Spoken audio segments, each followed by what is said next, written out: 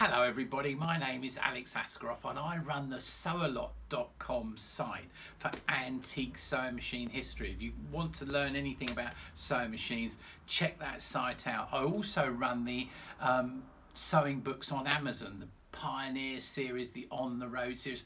What I want to show you today is something quite fantastic. This is a Jones vibrating shuttle machine and it is one of the smoothest. The Jones were the great British sewing machine company.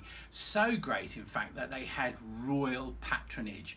And between 1901 and 1910, if you come in close, you will actually see, as supplied to Her Majesty Queen Alexandra, the Jones family central shuttle sewing machine. And down the bottom there, you'll see it was made in Guidebridge near Manchester. And so we can date this machine to an exact point in history, which is very difficult with sewing machines. But we know she was Princess Alexandra right back from 1863.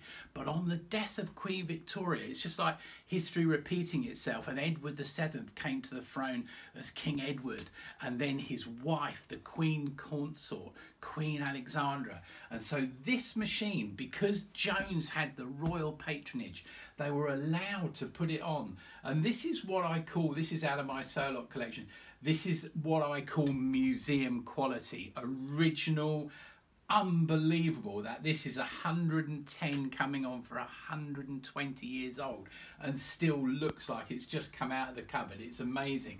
And it sounds, it's got such a beautiful sound. And I always say to people, if you've never sewn with a hand machine, you have no idea what you're missing.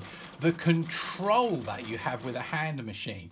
You know, you can do these beautiful little flag stitches. You can get every stitch absolutely perfect. This is impossible with a normal electric machine. And in fact, it's only just now with computer machines that you can get this sort of control. Absolutely incredible.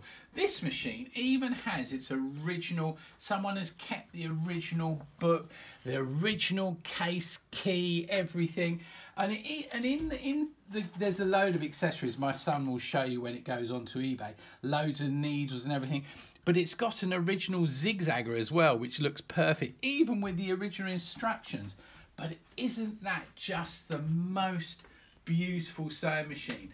And I just wanted to show you it and let you listen to that sound before it disappears into some other collector's, shelf or something. Bye for now.